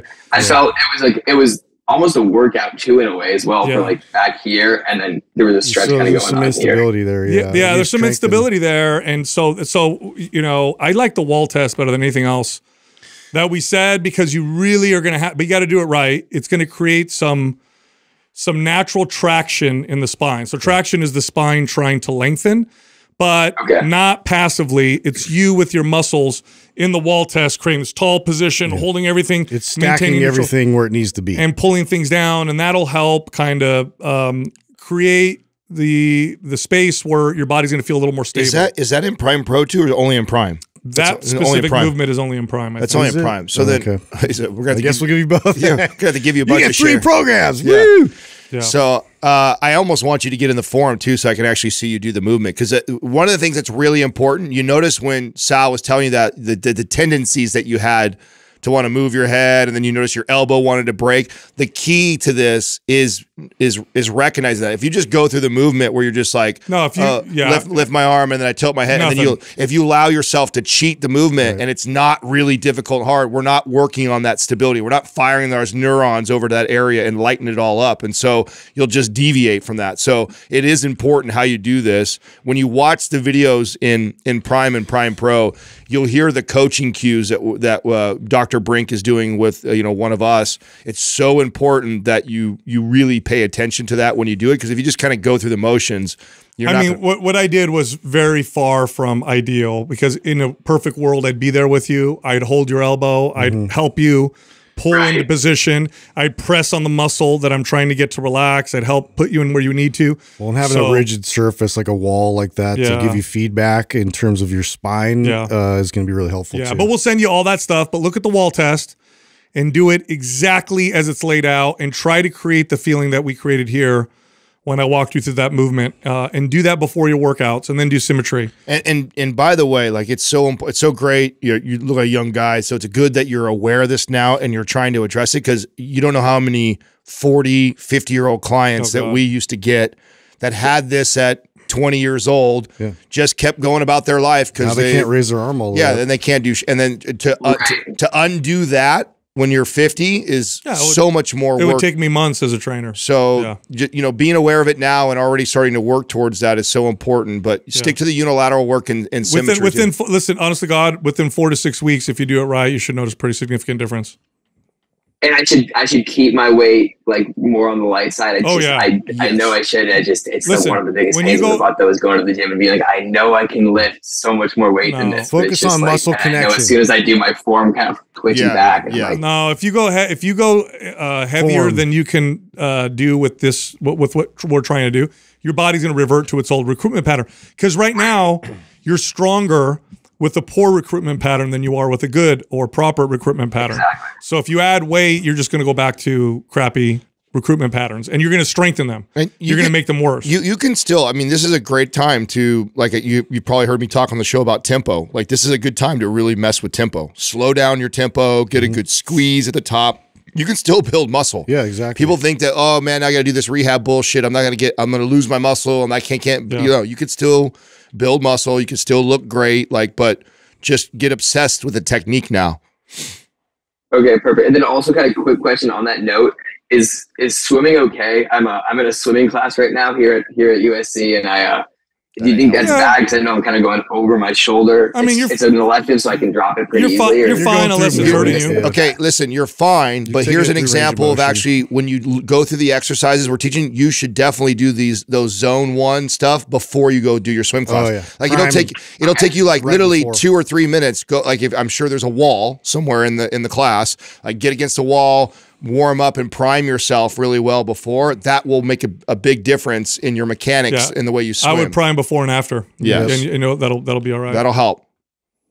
Okay, perfect. I appreciate you guys' time a lot. Also, a quick side note, I never grew up with a father figure, so kind of hearing the way you guys interact with like your kids and your wives and all that has kind of meant a lot to me. And just to I've honestly learned a lot from it, and I take it into like my various relationships that I've had with women at my age. So I appreciate it a lot, you guys. You got it, dude. Thank you, man. Thanks, buddy. Thanks, dude. Of course. Enjoy the rest of your day. Take it easy. I guess mustaches are back in style. I see. It's a cool mustache. A lot of kids with the stashes. Yeah. What he had, I mean, that's super common, what he feels. And it oftentimes, the way he explained it, it feels like it's typically instability in the neck or in the scapula. And all we're doing is we're trying, for people watching and listening, all we're doing is essentially, this is generally what's happening. You're telling the body it's safe to move in the way that you need it to move. It's protective. Yes. I mean, your body's trying to protect, any kind of instability. And it just exaggerates when you're doing your everyday activities where you're just kind of sitting at your desk and you're leaning forward. And so this is something, the quicker he addresses this, the easier it's going to be for him to alleviate. We didn't get the chance to see because he sent a video of him doing pull-ups from behind, but a lot of times you also see this manifest in the imbalance in their chest. Yeah. because he's got this slight rolling forward. So I had this, right? So this is what I had in my 20s, and I had this. And what I noticed more than pain, because I actually didn't get a lot of pain so much, but I did have the rolling of the shoulder, and I had this massive discrepancy between my left and my right. So you end up having this asymmetry when you go to press. Yes. So it is very common, like where it manifests, how it feels to the person as far as like pain, or they just notice the imbalance or whatever like that. By the way, you know what's really good at what I said with the spinal traction? Eldoa. Oh yeah, Eldoa. For people that don't know, spinal traction. Yes, coaches and trainers, Eldoa is one of the best. You know what? We actually have some on the Mind Pump TV channel. A couple really good ones. I think you even did a few of them. Huh? I did, and that is traction through not passive but active, and it really makes a big difference for stuff like this. Yeah, I've done that. Our next caller is Madison from Indiana. Hi, Madison. How can we help you? Hi guys. How are you? We're good. How are you? Good. This is crazy. I'm a little nervous, as most people are. So No problem. Justin's nervous too. Yep, I always am. It's obvious. How can we help you? well, I guess I will get straight into my question. A little bit of background. I have come from a big weight loss journey. I do have to say thank you to you guys. I've done this 3 times in the last 10 years of my life. I have lost and gained significant amounts of weight, and following your guys' advice is what's helped me keep it off. So thank you so much. You got it. awesome. But anyways, so I had planned all this year to run Powerlift this fall. I did have the intention of leaning down a little more to about 145 before I started it, so that I had a little wiggle room to eat so that I could get the most out of the program. But like I said in my email, long story short, that didn't happen. I am currently sitting at about 155. And I'm just wondering how to approach starting the program with my nutrition, since I don't have as much wiggle room as I had intended to have. Yeah, good question. So there's more in your question that we can read, just so you know, for the audience, that you had lost 100 pounds. You did it a lot through OTF 5 days a week, and looks like you restricted calories. Where are your calories at right now? Currently, I'm maintaining at about 2,100. Oh, you're not in a bad place, Madison. You're in a good place. You mentioned. Do you mind if I talk a little bit more about the question that you sent in to the audience? Yeah, for sure. It says in here that you had developed a binge eating disorder. Yeah. How is that now? I'm actually just over a year binge free with very little urges, which is awesome. I did recently, I find that when I try to intentionally cut, I get about 3 to 4 weeks consistently into the cut before I start noticing those binge thoughts coming back, which I like to prioritize my binge recovery over, that's good. You know what I mean, cutting.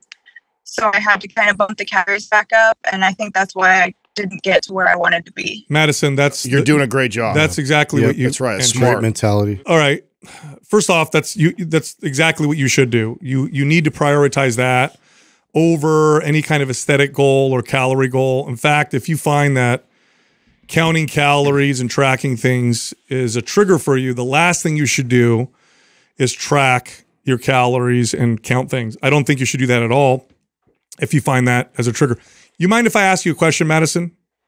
Yeah, for sure. And you can, and I want you to answer honestly, okay? Yeah. Do you love yourself? I do. I'm still working on it, but I definitely do more than I used to. Okay. What comes up for you when you want to binge? What is the feeling? Is it the distraction of it, or is it the lack of control feeling?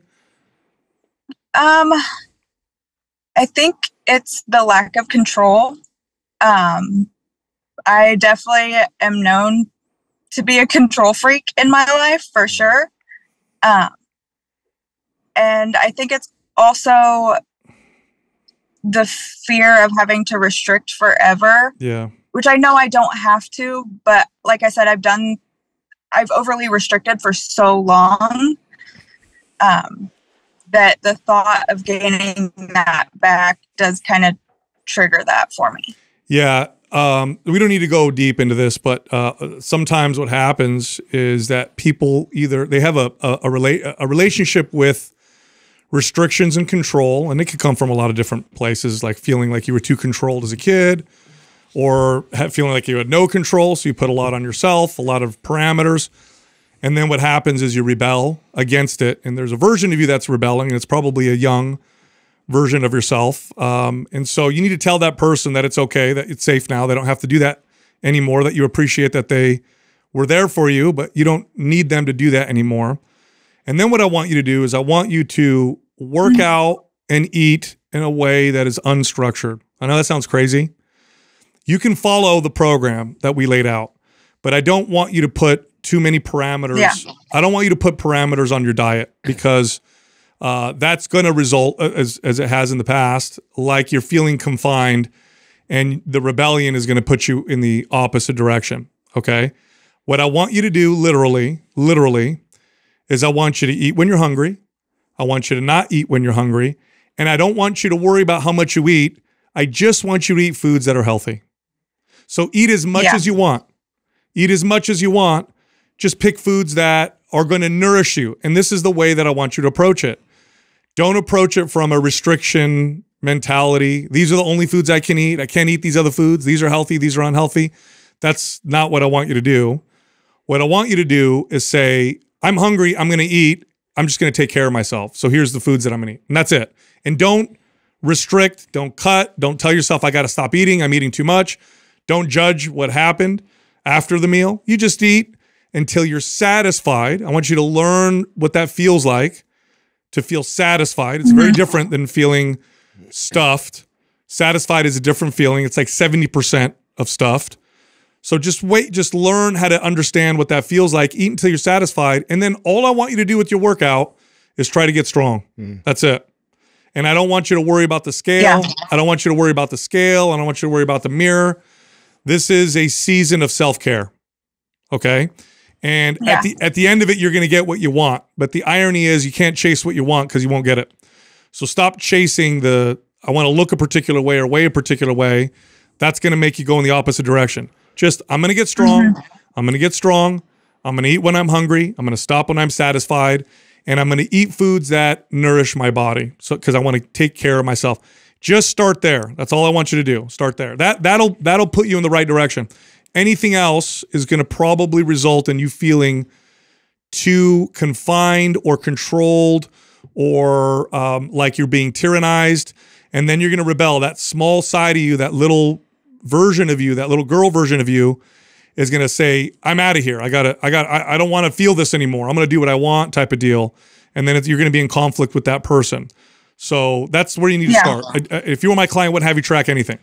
Two things to add to that. One, since you're already following Powerlift, which, by the way, I think is a perfect program. That's the perfect program for you to follow right now. We're going to put you in the forum for free if you're not already in there, so we can keep an eye on this journey.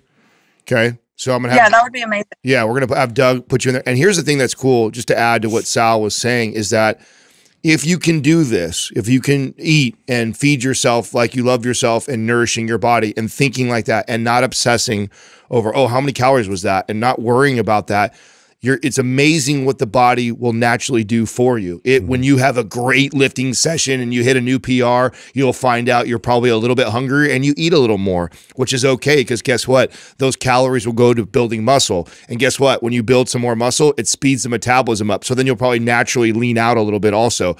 It's amazing when we allow the body to do what it's supposed to do. We don't abuse it, and we let it talk to us on what it needs, and we just focus on the training and get stronger.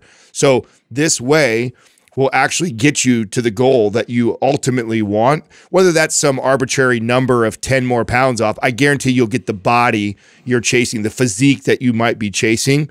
That will happen regardless of like the weight or cut. None of that stuff needs to happen if you focus this way and just get strong following the program. It'll work out the way you want it to Madison, work out. when after you have those when you feel like you're getting triggered, you're going to move in that direction. And let's say you do move in that direction. Afterwards, how do you feel about yourself and what happened? after I've binged. Yeah. I definitely don't feel good. I do give myself more grace now than I used to, for sure. Okay. So yeah, like I said, the last year I've definitely worked on that a lot, and I'm really proud of myself. And I guess I thought because I was doing so well in recovery that I was ready to cut. But like I said, I got about 4 weeks in and I was like, I'm not sure if this is if I'm ready for this yet. That's great. So, that's great self-awareness. Yeah, I would have empathy for that side of you. Yeah. Okay. So in other words, like look at that side of you and be like, you know what? You've protected me for a long time and I appreciate that. I don't need that anymore, but I appreciate you being there and trying to protect me. That's the conversation you should have. And the last thing I'm gonna say is this, Madison. If you do what I'm saying, okay, you're going to get the look that you want. Now, I don't want you to do it to get the look. This is the irony of what I'm saying. Because if you do it for the look, it's not going to work. But just trust that you're going to look the way you want. If you do this for the reasons that I said, that's the only way to get there. That's the only way. But it has to be true. It can't be fake. It can't be like, well, I'm going to do this thing so I can look this way. You got to be like, I'm going to do this thing. I'm not going to care what the result is. But I'm here to assure you that the result's going to be a healthy, vibrant looking version of yourself. You're absolutely crushing it though. I want to point that out. Yeah. I mean, your level of self-awareness, your journey, where you came from, what you're doing right now, the fact that you've been bench free for a year, your mindset to go to power lift. I mean, like you're winning on all accounts right now. This is just like the next level if you were a client that we'd try to take you to. I mean, and putting you in the forum so we can keep an eye on you. And just communicate with us. Just trust your intuition with us. Just let us know how you're doing every month. I can't wait to see how this is for the next 6 months for you, because I think you're crushing it. Yeah, I mean, I'm excited too. The thought of not tracking I don't think I've ever done that for more, at least since I lost weight, for more than like a week at a time. So the thought of giving up that control is slightly hard, but I think it'll be good, and I think I can do it. So. You're ready. You're ready, and you have us. So we're going to be with you through that. So if you do have challenges with it, tag us. Right to us in the forum. Yeah. It's going to feel scary but freeing.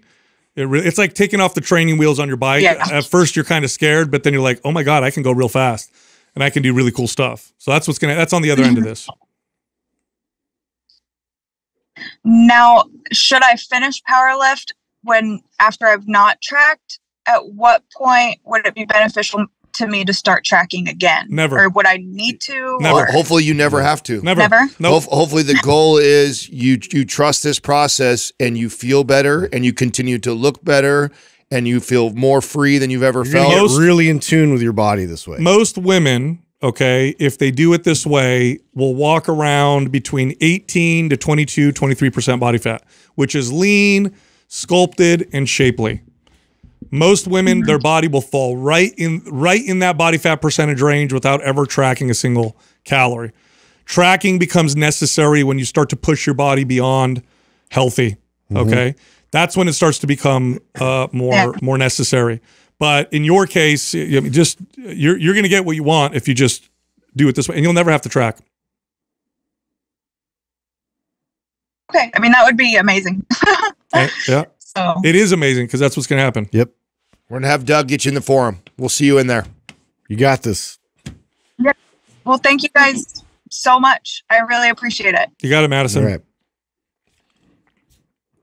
Well, that's good self-awareness because most people would have just she's white-knuckled it. She's killing it, bro. I mean, even where her calories are right now, especially coming from somebody who did it with the aggressive cut. When she said 2,100 and she's 5'5", 157, she's actually in a. She's fine. Yeah. Her weight probably is. Her weight is already actually in a good spot. I bet if she just like you said, eat when you're hungry, feed yourself good foods, train hard, get strong, she'll have this beautiful exchange. Yep. If she probably won't move that much on the scale, she'll just get leaner, stronger, tighter, and feel amazing. She's doing really good. Our next caller is John from California. John, what's up, man? What's up, John? How's it going, fellas? Good. What's happening? Thanks for taking my call. I'll just get right into my question real quick.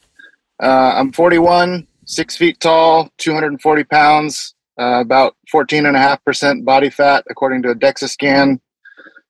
I feel great. Strength is good. Don't really have many aches or pains. Cardio is good enough for what I do, hiking, walking, stuff like that.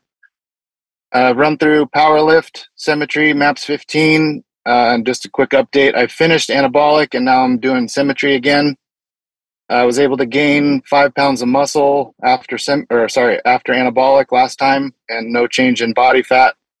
And I attribute that to you guys and your programs, and I'm really happy with the results. I'm on TRT, working with MP hormones. My question is there any downside to carrying that much muscle in terms of like longevity and health span? I definitely enjoy heavier lifting, like the 5x5 style, even though I have done the like Symmetry. This is my second time. So but like, since I've built this much muscle, should I be doing anything different to kind of change my focus? Maybe like a MAPS cardio that puts a little less emphasis on building muscle, and or like a MAPS 15 where I do 15 minutes and then kind of do some cardio stuff for health. Yeah, we're gonna put you on MAPS Pilates. All right, sounds MAPS good. breatharian. I mean, John, how do you feel? Like joints, movement, like mobility, the ability to sit down? Like, I mean, do you feel good? Overall, pretty good. I definitely could use a little bit more mobility stuff in like shoulders and ankles mostly, but no pain really. Just how's your stamina? Just stamina's fine. Like, I go on hikes and stuff, and I don't have any problems there. A lot of times I do it with a weighted vest even, and just no problem. So, I go on 15-minute walks 3 times a day after each meal, basically, and brisk walks. But overall, yeah, I'd say you're in a pretty good great. place. Yeah, what are you concerned about? You just too much attention from the ladies. No, I'm married, so I don't need any of that. But that could be a that is the concern. Yeah. Okay. No, I mean, I guess I could be guilty of comparing myself. I know, Sal, you're like 205 or 10 pounds, so like I see myself at 240, and I'm like, whoa, I'm maybe way bigger too than Sal. bulky, but what you're thinking? he's like, wait a minute. Why am I so much bigger than Sal? No, okay, so look, you know what? Hey, you know what? Sal's life. He's like obsessed with the gym, dude. You don't want to be that guy. No, listen. Here's the general question that I hear is there an issue with a lot of muscle mass and longevity? Right. That's the main general question. Is that correct, John?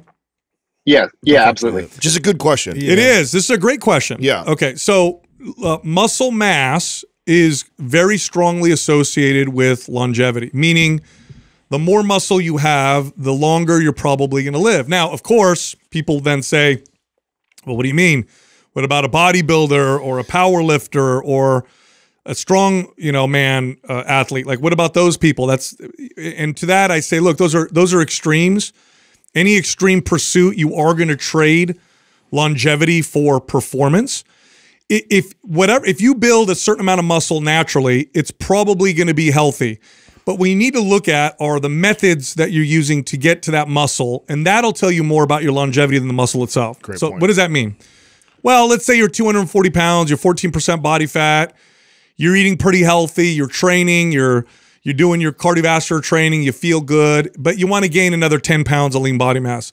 So now you're going on a bulk and you're really pushing the calories, and it's hard to eat that many calories, but you're kind of forcing yourself. And maybe now you're going to the gym and you're pushing weights that are borderline, injury risk is starting to get up high. You're starting to feel your joints ache a little bit. And then maybe you push your TRT a little bit, you go from your normal dose to a little higher because you want the extra lean body mass. Well, now you're sacrificing longevity for performance. So it's really about the methods used to get where you want, not the muscle itself. Mm-hmm. Some people can sit around, like you. I don't know necessarily what your lifestyle looks like, but if you have the genetics that allows you to carry 240 pounds at a relatively lean body fat percentage, and you're not doing these crazy extreme things where you're going beyond the longevity and just pushing extreme performance, that's healthy for you. Yeah. There's going to be a genetic variance between people. Protective. Yeah, I'm not going to carry as much muscle mass as let's say Justin will. living the same lifestyle. I'm just not. My body doesn't naturally do that. For me to carry the muscle mass that Justin would have, for example, I would have to go beyond longevity and push more into performance. Yeah.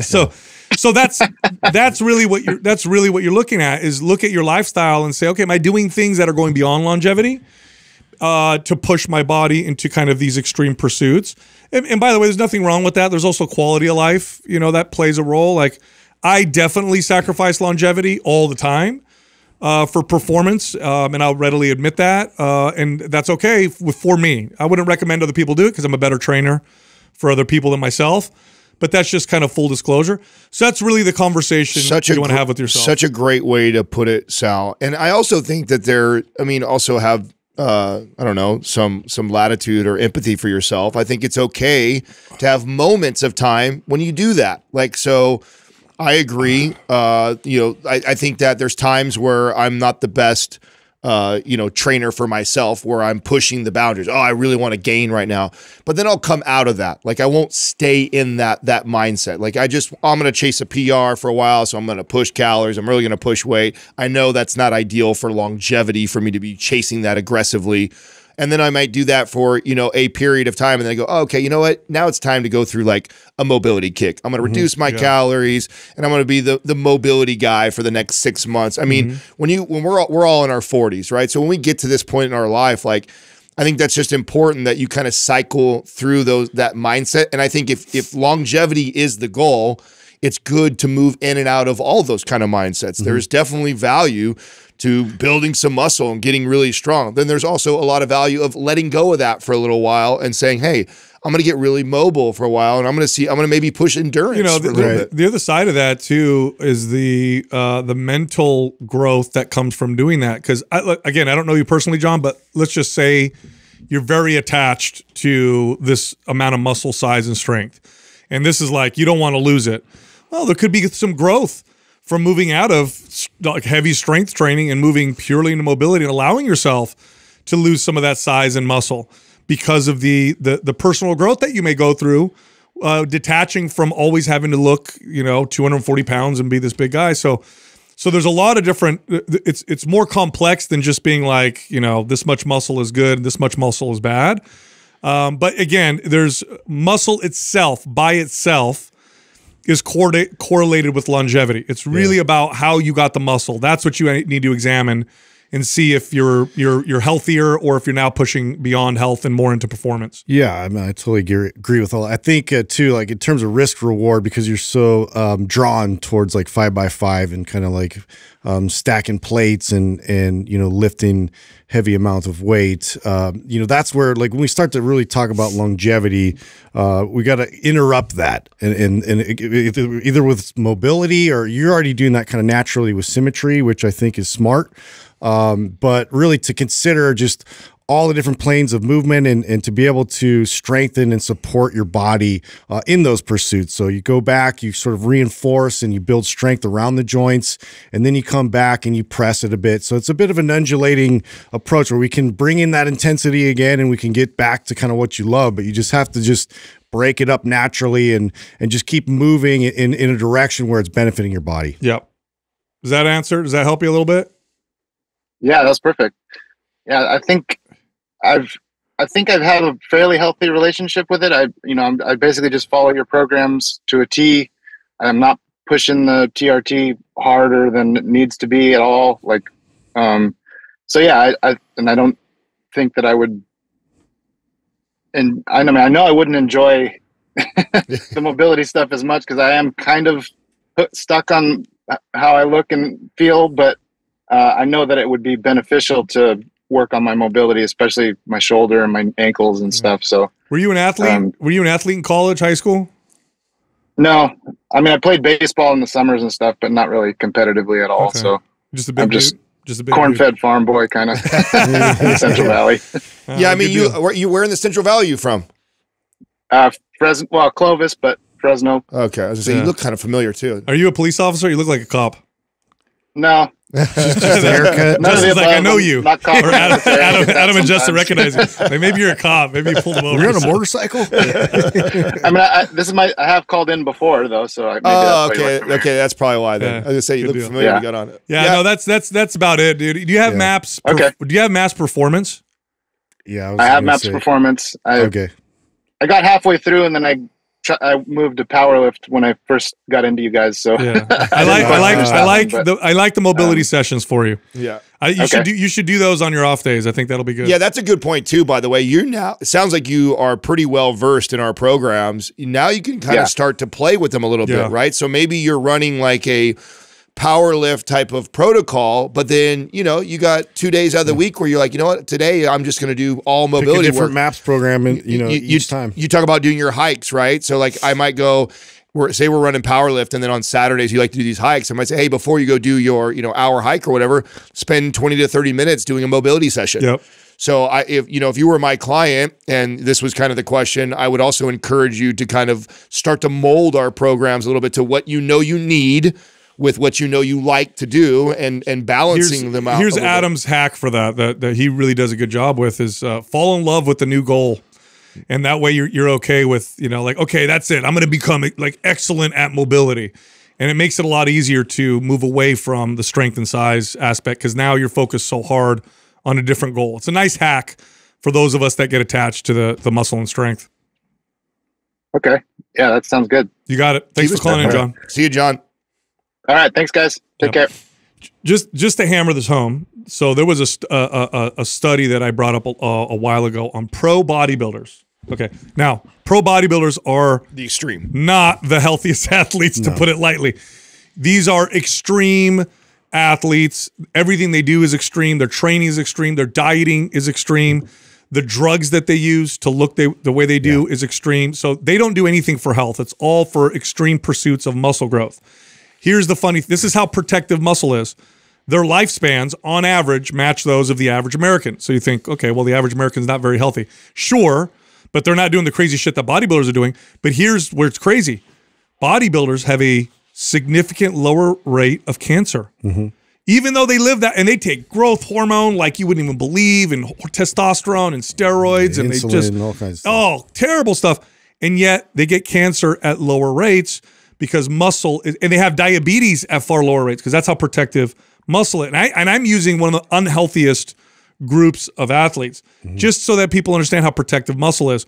It's really about what you do to get the muscle. That's what can make you unhealthy. I actually want Doug to write that down for you to do that as an opener to one of our quads, because I don't think I've ever heard you actually say it like that. And I think that's really, really good advice, because how often do we get asked like a question like that where I'm this percent body fat, I'm this old, is this healthy or this not? And there's such a wide spectrum of how much muscle you should or shouldn't have for health and longevity for every person. It's individualized.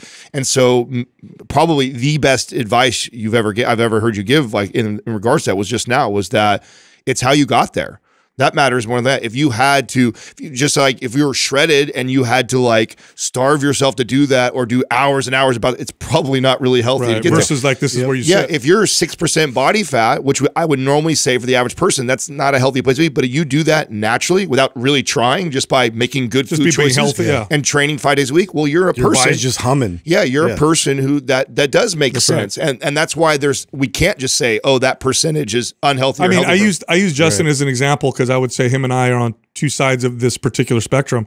For me to carry the muscle mass that he can carry in a healthy way, I would have to push myself beyond health. Yes, and I think for leanness, it would be the same for you, right, Justin? For you to walk around at 7%, I'd be pushing it hard. It would be things that weren't healthy. Yeah. So, I mean, that's just an example of where that spectrum lies. Okay. Next caller is Garrett from California. Truckee. Garrett, welcome back. Hey, thanks for having me back. I called in a year and a half ago or so. I don't know if you probably, you get a lot of calls, so I'm not sure you remember my question, but my original question was around training for 2 seasonal athletic events, an ultramarathon in July and teaching skiing in December and January. Oh yeah, I remember that.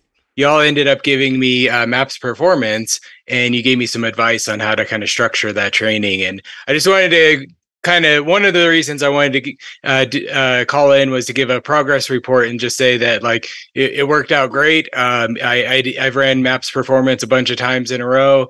I managed to stay healthy through the ultra, and then this year through all of my marathon and ultra marathon training. And then for as you're probably aware, we had a pretty epic ski season last year, and I hit the ground running with that and felt really good and was able to ski strong all season. So nice. Yeah, wanted to say really appreciated that, all of that.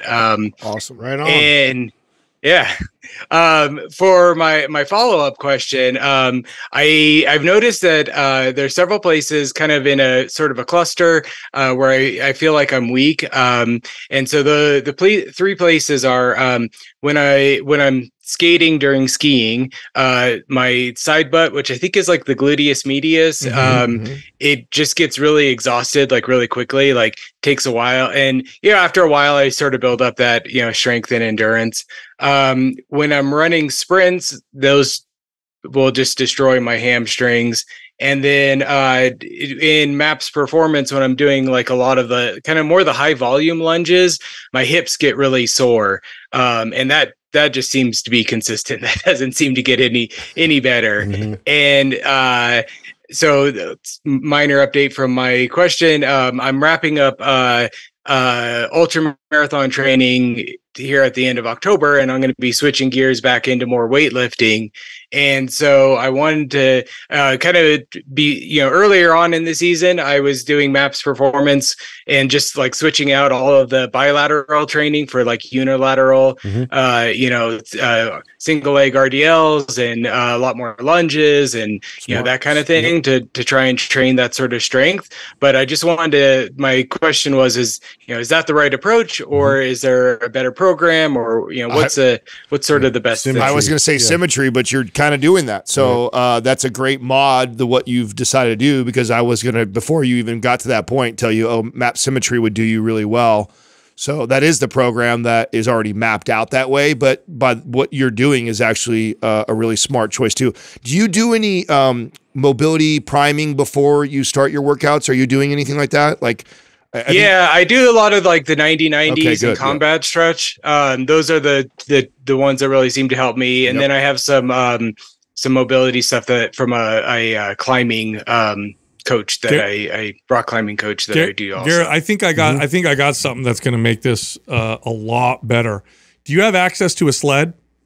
So we don't have a sled, but we have a, the tires that have like the handles, and I think they're meant that you could drag them. That's fine. That works. Yep. So I want you to do all kinds of lateral dragging with the tire. Lateral meaning you're like, do you know what a karaoke is? Yeah. Oh yeah. Literally, you're going to drag a tire. And you're going to go in one direction, and then you're going to drag a tire and go the other direction. You're going to do karaokes. You're going to bring the feet together, separate them apart. You're going to do a reverse karaoke. You step over, you kind of step out, you step over. I want you to do literally like substitute some of your leg workouts for just a bunch of, and then also do front, forward, driving and back and back dragging. But I want you to start with lateral move. Do like 3 to 6 sets of just lateral dragging, and then you can do where you push and you pull, and that'll make a significant improvement, because what you're noticing and this is connected to the hamstring too, your lateral stability is lacking a little bit. That's why you're feeling that fatigue in the side, in the gluteus medius, and I think the hamstring is probably, I think your hip is trying to stabilize with some of the other muscles because your lateral stability is lacking. And most workout programs there's a lot of focus on moving forward and back, and just not a lot laterally. So, and for someone which is okay, like MAPS Performance is very well balanced. Yeah. For an average person, not a skier. Right. You're really putting a lot of lateral demands on your body because of the skiing in particular. So I would like, I may even replace some of the squats for like a lateral lunge, caustic squats, and just kind of go through it and sub out. With that, but I think symmetry is on the right track with that, and to to go through that. So you do kind of gain that stability as you're a bit more in an unstable situation, especially when you're doing like an RDL. Make sure like your foot and your hips don't turn at all. And that's really the biggest focus for you, is to be able to maintain that anti-rotational ability. So that's going to provide that lateral stability support as well. I think there's really good Mind Pump TV videos of you doing the lateral sled drags. So if looking at that's perfect. Yeah, that's such an easy thing to apply right away, and it's going to and you can add a lot of volume with that, because it's harder to overtrain with a sled than it is with traditional strength training, because you're not getting the negative portion of the rep. So literally what I would do is every day you work out, I would do like 3 sets of some kind of lateral dragging and then get into your workout. And if it becomes too much, you can reduce volume in the other leg exercises. Don't take out the lateral dragging. And you'll notice a significant improvement in exactly what you talked about. I love too playing with how you do it, meaning sometimes you go light and are very technical and kind of speed focused on it, and then other days do kind of grinding and heavy too. Yeah. So you get benefits from playing with how you do it laterally also. I don't remember.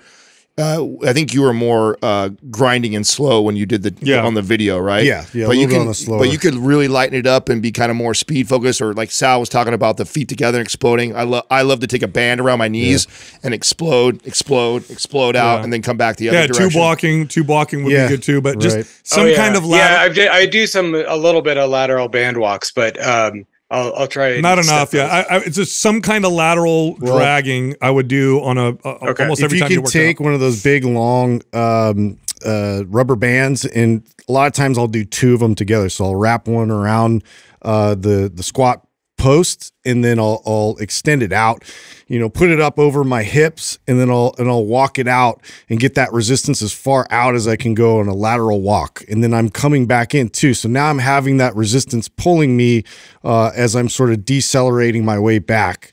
So that too is going to be really helpful, because of too, if your hamstring is one of those things you're finding out is like fatiguing a lot too, we're going to want to strengthen that decelerating process as well.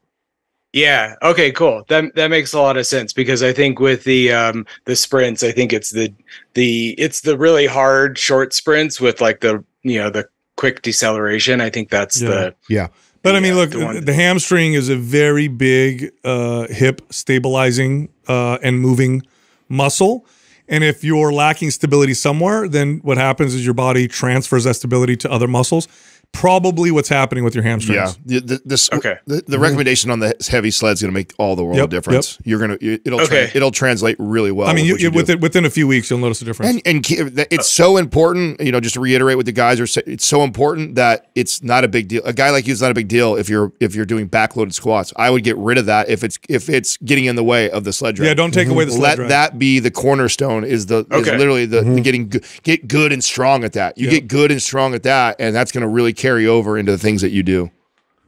With the with just like practically the tire that they have at our gym, it's like it's the kind that it sort of has a wrapper around it, and then it has like the handles. And do you just like use like a strap or something to like attach that? If they have that, yeah, sure. Or you could just hold on to it like this across. So like one hand is over here across and the other one's fully extended, and then we're just dragging it. You can hold on to it. You can find a way to attach it around your waist. You can involve more of your core, less of your core. But really what's important is that you're doing some kind of lateral dragging in your workout. Cool. And hey, at one point, like because of what you do so often, this might even be a worth investment for yourself personally to have at home too. So you can get relatively inexpensive, like basic sleds too that aren't crazy over the top. I'm a big fan of the Torque sled. Look into them. Yeah, they're awesome. They're expensive, but those are the best. There's a few options. But you can find you can get some pretty basic shit that will do its job, and it's probably worth having, since this is something that would carry over into what you do so often. Yeah, right on. Awesome. Yeah. Cool. And so, and you think stick with the performance or symmetry, or either one would be fine. Yeah. Either one's fine. Okay. In fact, really rotate between those two programs for what you do. Okay. Yep. Yeah, I think it'd be worth trying out symmetry, just because I've run performance now. I don't know. 10 times. Okay, then go symmetry. Like you'll get a lot of benefit from that. Yep. All right. All right. Cool. Thank you. All right, man. Thanks, buddy. All right. Thanks. Have a good one. You too. Yeah. I think the sled great call. has got to be great call. It should be the cornerstone. Should be his cornerstone for what he does, being like a downhill ski guy like that. Like I'm convinced any athlete. I mean, yes, it's especially too like backwards as well, just dragging it like just for the overall knee longevity and health, and like just getting that kind of volume and strength without a lot of the damage. It's just beautiful. It's one of the safest, most functional, most effective, least damaging. I don't know any other tool that would fit in the same category. Just like that's how valuable it is. Look, if you like Mind Pump, head over to mindpumpfree.com and check out some of our free fitness guides. They cost nothing and they can help you with so many different fitness goals. You can also find all of us on social media. Justin is on Instagram at MindPumpJustin. I'm on Instagram at MindPumpDeStefano, and Adam is on Instagram at MindPumpAdam.